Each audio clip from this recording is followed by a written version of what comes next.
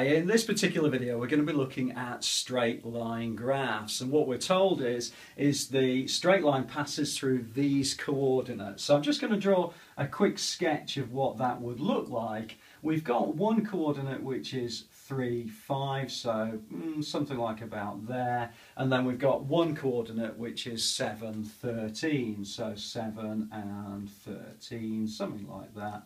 And we're told there's a straight line that passes through those coordinates.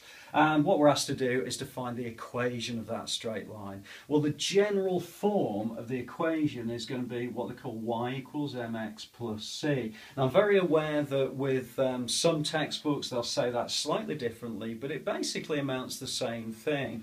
What we're saying really is this value of m is the gradient, and this value of c is the y-intercept. It's actually where it crosses the y-axis.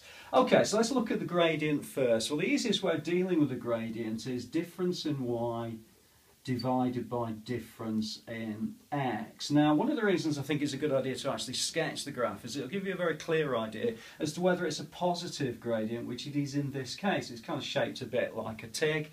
It is a positive gradient, and there will be some questions where it's a negative gradient, but it's much better to get an idea first.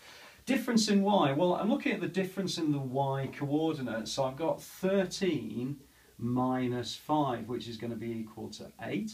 And then at the bottom, I've got the difference in x. So the difference in the x coordinates is 7 take away 3, which is going to be 4. So therefore, the gradient of this particular line is going to be 8 divided by 4, which is 2. So I'm a step closer now to being able to write the equation for this line as y equals 2x plus c. And then it's just really a case of taking whichever set of coordinates you like. I'm just going to take the simple one, the easier one, because what they're saying here is that when y is equal to 5, x is equal to 3. So we can use that information to find out the value of c. So x is equal to 5 equals 2 times 3 plus c. And then it's really just a matter of a little bit of algebra to kind of sort that one out. So we've got 5 equals 6 plus c, so therefore c equals minus 1. So my sketch is a little bit accurate there. This value here is going to be minus 1. Okay, not always that accurate, but that's not too bad on this one, because I can write the full equation as y equals 2x minus 1.